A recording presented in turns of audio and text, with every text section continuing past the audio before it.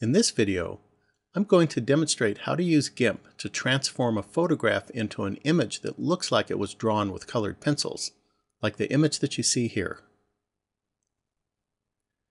This is the image that we'll be starting with. The first thing to do is to duplicate the image, and we can do that by pressing the duplicate button right here. And then we're going to apply an emboss filter to this.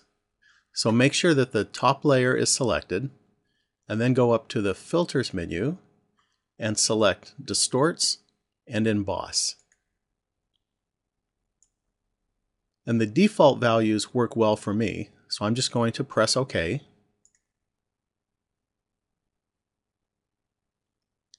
And then next, change the layer mode from Normal to Dodge. And now we have our colored pencil image. If you click right here on the top layer, you can turn this off to look at your original image, and you can compare the two.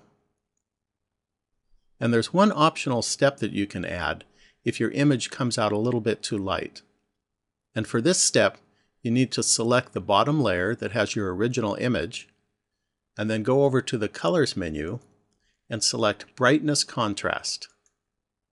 In here you can reduce the brightness, which will darken the image and also bring out some more detail.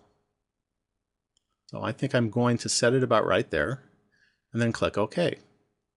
As you can see with this technique, it's very easy to transform your photographs.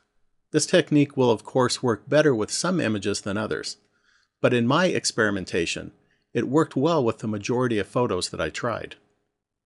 Well, that concludes this video. Thanks for watching, and please subscribe and leave a comment.